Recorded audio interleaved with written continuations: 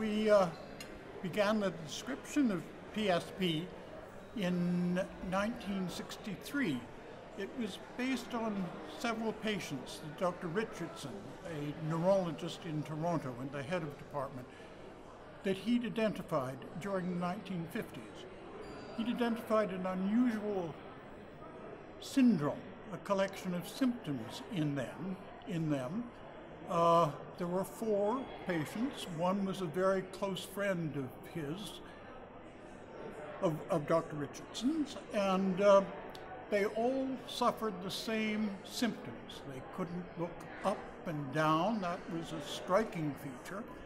And they also had trouble in speaking and swallowing. Their neck was often extended, and they had trouble in walking, so they were off balance and they often fell. And those symptoms were constant in all the 4 patients and suggested they must be suffering the same disease. So Richardson was able to obtain the brains of these 4 subjects, and Dr. Olszewski, who was a new professor of neuropathology in Toronto, Dr. Olszewski and I worked together for a year describing the changes of the brain and the distribution where the degeneration was occurring. And those changes that we found were quite as unique and quite as distinctive as the clinical syndrome that Dr. Richardson has recognized. So we described that then as a clinical and pathological entity that really wasn't familiar to other neurologists. We called it, at Dr. Richardson's suggestion, progressive, because it was progressive, supranuclear, because that was the mechanism of the problem with gaze and eye movement, swallowing and speech that all the patients had. So it was a supranuclear palsy, which means a weakness.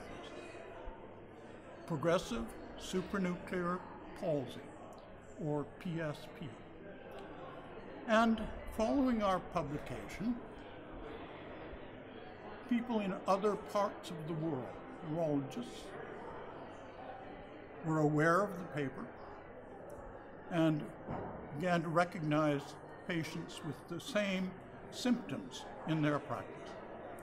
And so PSP came to be better and better known.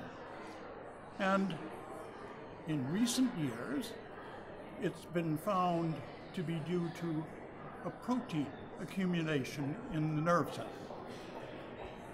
a type of protein called tau, and a particular form of tau, tau-4. And this protein accumulates in the cells, stuffs the cells, and causes their death.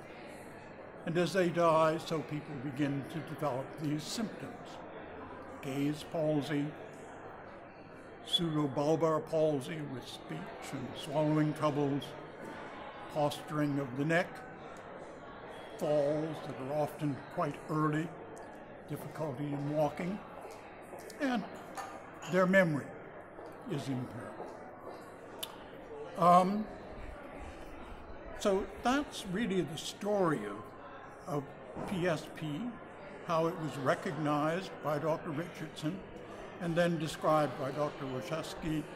I was his assistant and working with him that year in which we did the description. It's now recognized that PSP may show itself in many different ways. It may show itself primarily as a problem with Parkinsonism, or with dementia, or with prominent language difficulty. And so PSP, the pathological entity PSP, has many manifestations. And the other disease, which is very closely related, is corticobasilar degeneration. And of course, there's great interest in that too. The similarity of the two diseases suggests that there's a relationship between them, particularly in respect of their cause. The earliest description of PSP, we think, was in the 1800s, in 1858, by Charles Dickens, who's known for his precise descriptions of people and their symptoms. And he, in 1858, wrote a very clear description of a person that he met during one of his travels, which must be the description of a patient with PSP. It's a worldwide illness, and we feel that understanding the reason for it, its cause, can lead to understanding of related diseases like Parkinson's and Alzheimer's disease. We feel understanding of PSP will advance understanding, and if we can find a cure that's helpful for PSP, that too may be very helpful as a cure for those very major diseases which affect millions of the world's aging populations in all countries. So that's becoming the importance of progressive supranuclear palsy to the neurological community. A wonderful experience for me to know that the disease we described and didn't know how common it would be 55 years ago is indeed turning out to be important in pointing towards the possibility of cause and cure of major related neurological neurodegenerative diseases.